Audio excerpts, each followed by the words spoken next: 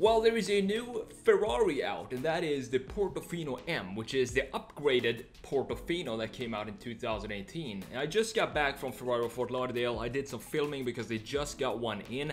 Unfortunately, we couldn't take it out, so I couldn't do a full review this time. But I want to show you the design changes of the car and talk about why I think this car is so special in the Ferrari lineup. And that is because I think this is the only Ferrari that has a almost perfect balance between sportiness and elegance. Now, the original Portofino came out back in 2018, and it was the replacement for the California T as an elegant, sporty, hardtop convertible with 591 horsepower and 561 pound-feet of torque. This engine in particular belongs to the V8 engines that was voted best engine of the year worldwide 4 years in a row, starting in 2016. For the 2021 model year, the Portofino M gets an additional 21 horses, bumping the power up to 612 horsepower from its twin-turbo 3.9-liter V8. And this is in line with the Ferrari I reviewed a couple of weeks ago, namely the Ferrari Roma. So what about the performance here? Well, 0 to 60 miles per hour is done in only 3.5 seconds,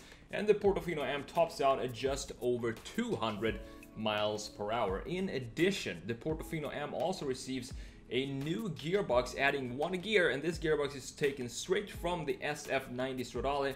And the setup of this gearbox is that the first 7 gears are very quick and snappy for a very pleasant and sporty driving experience, while the 8th gear is more of an overdrive gear for those long continental stretches on the highway in typical GT fashion. It's also equipped with a new exhaust system, and all 2021 Portofino M's are fitted with massive carbon fiber ceramic brakes as standard, because you need those when you have 612 horsepower under the hood. So now let's talk about the design.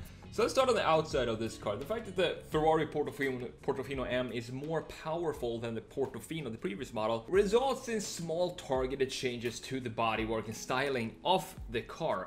In the front, we have a new bumper with larger intakes in the lower sides of the fascia and a new grille design as well. It's just aggressive enough without losing the elegance of what a Ferrari GT is supposed to be and feel like. There are also new air vents added to the side of the bumper, cutting into the wheel arches to reduce overall drag and make the car more efficient at higher speeds. And this feature creates this cut line in the body of the car going through the wheel arch and stretches into the door.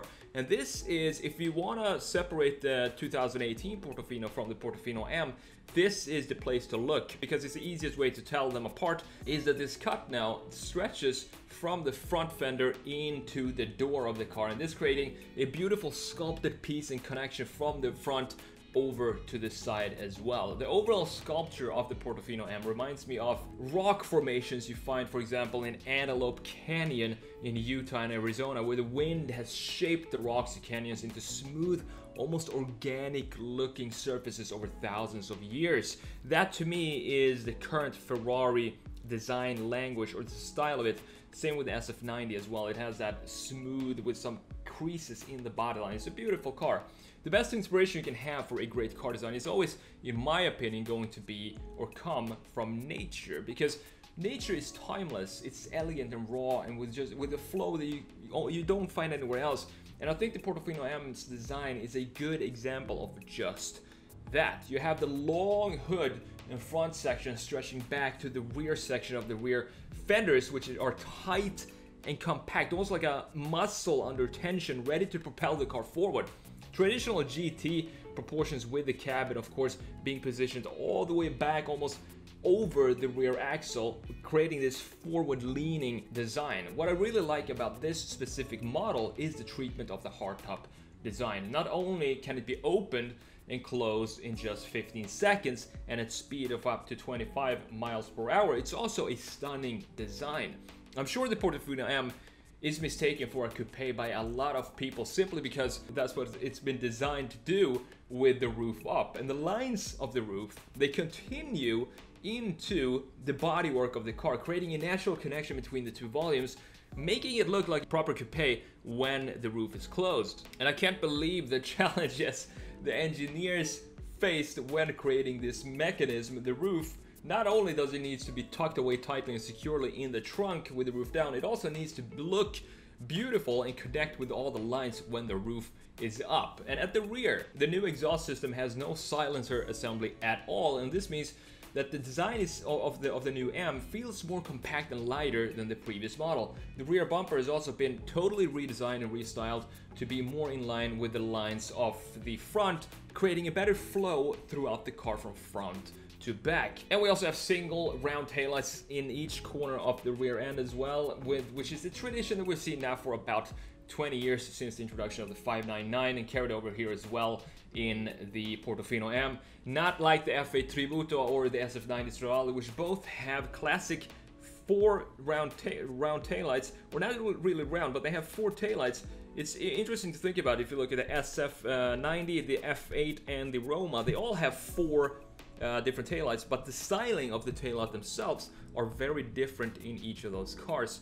Now, the rear diffuser has also been completely redesigned here and is now separated from the bumper, and this means that buyers can specify if they want, for example, a different material for the splitter, for the diffuser, and don't have to think about that being a piece of the whole bumper. So if you want a carbon fiber diffuser, you can now get that with the Portofino M. On the inside, you find a 10.3-inch screen mounted in the center console of the dashboard, and you can also option for a 7-inch screen that faces the passenger, and where they can have the ability to get real-time data on the performance of the car, see how fast you're going basically, and operate the car's navigation system. And Apple CarPlay and Android Auto are both available now with the Portofino M as well. Now, what's interesting here is that we have a lot more analog tools and buttons that we have in the Roma, for example, or the SF90.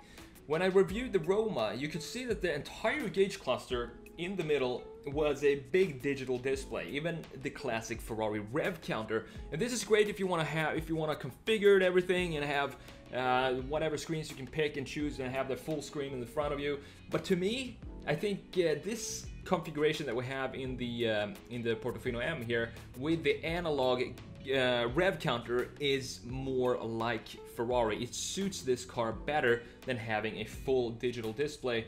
It's like the 2 displays on the side of the rev counters are just there. They're not really necessary, but they're good to have. But what really matters is the massive rev counter that is front and center. It's a reminder of what car you're in, and it also is a reminder of what really matters when you're driving it. Not only that, but the climate control buttons are also physical buttons, which I like.